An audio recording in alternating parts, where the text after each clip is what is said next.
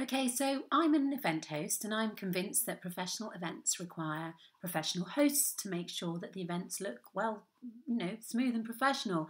However, if you just can't afford one and you're determined to DIY it, then because I'm a good human being and I want to help all audiences, I'm going to give you some tips to make sure you take the best care of your people and give them the best time. So my first tip is always going to be write a script, even down to the thank you, so that you are never stuck for words. Of course, don't read from this, refer to this script. Will I get home in time for school? Do I need to pee now or will there be a break? How do I get my car parking paid for? These are the things that your attendees will be distracted by, so you need to give them the key event information as early as possible in the day. Next tip, research the speakers really well so that you kind of have a pretty good idea of what they're going to say. Don't just read out their bio as well when you introduce them. Try and find something more interesting to say about them, something that the audience can't just read about in the programme. Make sure that the speakers have all the things they might need. That's like water, an adapter for their laptop, that kind of thing. It is your job to look after them, not just introduce them.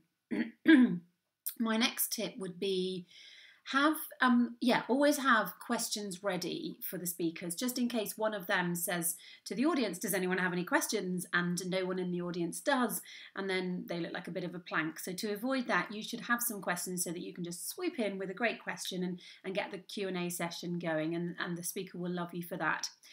You also need to have some things up your sleeve that you could talk about, that you could use to fill in if there are delays or glitches. Sometimes someone could say the next speaker's not coming or they're going to be 15 minutes late. You need to fill.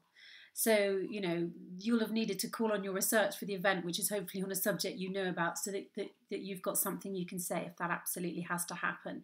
A really good event host should be able to sort of chuck a workshop in there or do something. But if you don't have that skill, make sure you've got a speech that you could use. I would also say socialise with the attendees in the breaks. Even if you're a bit stressed and you think I've got to get up there, keep an eye on time, just try and have a chat with a few people, because you can find out what they're enjoying about the conference, what they're not, if there's anything going on that actually you didn't know about that you could get someone to sort out.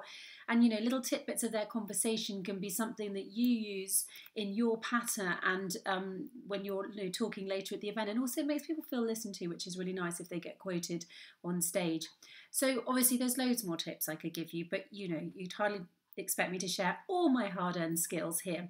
If you have got an event coming up and you don't want to DIY it, give me a call and I'll show you how to take it to the next level.